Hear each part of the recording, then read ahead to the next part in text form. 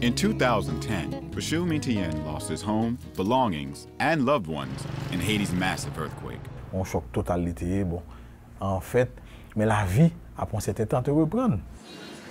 Life is going on for Etienne and his compatriots. His new job supervising billing and collection for the state-run water service to NEPA CTE is generating the money needed to build out the country's water network. But getting people to pay for service is no easy task. Non, mais attendez, n'a servi chaque jour de l'eau. Quand on joue de l'eau, vous ne servez. Oh, chaque jour, la plutôt candidat. Voilà. Despite years of charitable efforts to bring water to Haiti, some 70% of Haitians still lack access. But TNEPA hopes this latest effort will be different. After the earthquake, it accepted some $86 million in technical assistance grants from the Inter-American Development Bank and the Spanish government.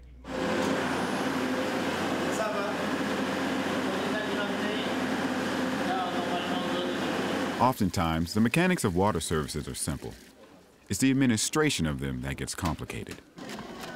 In this neighborhood, a $30,000 deficit stalled a $1.5 million water kiosk system for 5 years. Today, profits generated from bill collections have completed it. Some 70,000 people now have continuous water service. Moi pas penser pour me lever bonnet pour m'aller dans de l'eau. On a pensé avec activité, en travail ou bien commerce.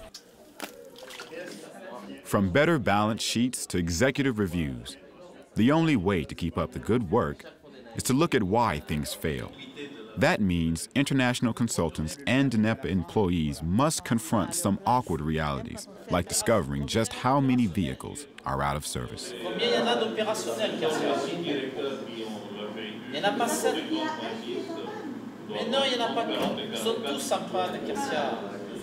But the process is yielding greater participation. Nosotros no damos un paso sin que los ingenieros locales estén totalmente inmiscuidos en la política de las decisiones que tomamos, ¿no? In the poorest communities, residents now elect their own neighbors to maintain water kiosks and set fair prices. Le quartier étant difficile, nos ouvriers, dans le temps, ne pouvaient pas s'y mettre le nez. Eh bien, on utilise ces gens du quartier et on leur vend l'eau. And in health, government campaigns have helped to lower cholera rates from 3,000 new cases per day in 2010 to 76 per day.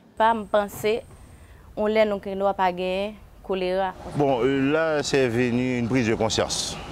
Une prise de conscience, on ne peut pas rester éternellement à attendre que les autres viennent faire pour nous.